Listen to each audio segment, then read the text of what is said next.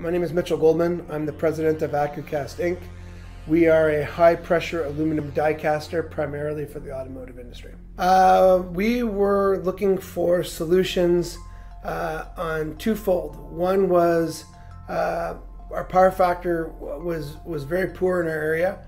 We also had a very poor energy supply in our area, where we had a lot of our low voltage boards were frying all the time due to little spikes that didn't knock necessarily out our power, but caused us major downtime. So overall, we were looking for good solutions both with the local provider as well as third-party services. We immediately saw our power factor jump to 1.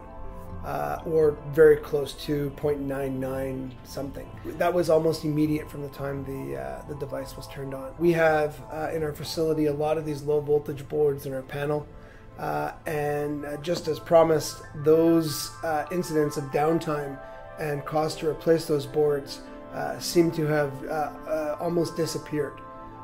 They're not gone, but the frequency of it happening is huge, and downtime in our facility is huge. We immediately saw a reduction in energy consumption in our facility, a huge savings that was added on top of the return based solely on power factor and maintenance reduction. So we expected a 9-month to 12-month return on investment.